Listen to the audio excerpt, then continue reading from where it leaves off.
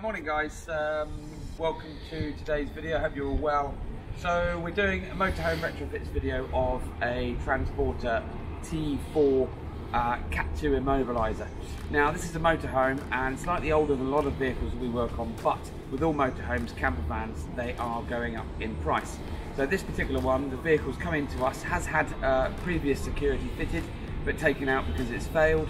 We've now fitted the latest Category 2 insurance immobiliser with a transponder that can be kept on the key ring, but obviously for safety is kept in a separate part on the vehicle or in the customer on person. So we're going to go into the vehicle now and I'll show you how it works.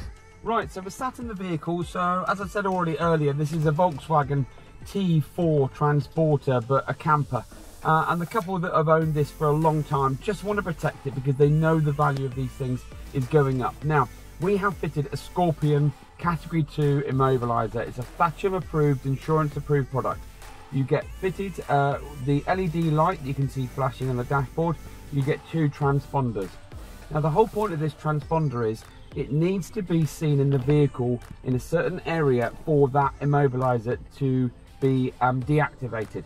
What we've done is we've wired it up to the driver's door. So right now, if Tim can focus on the LED lights here, I'll open the driver's door.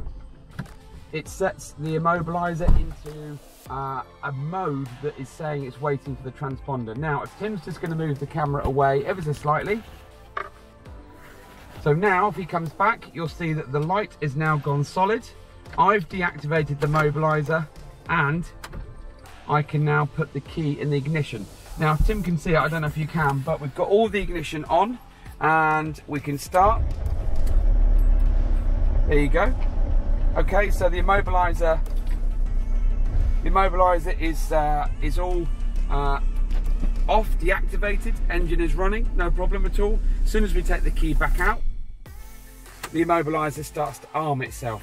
Now what we're going to do now in this instance is I'm going to wait for the immobiliser to arm, which is about 30 seconds. As soon as the light starts flashing, we're ready to go.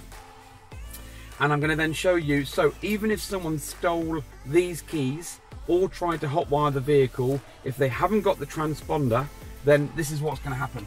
They're going to put the key in or hotwire it, they're going to turn the key, and there's nothing.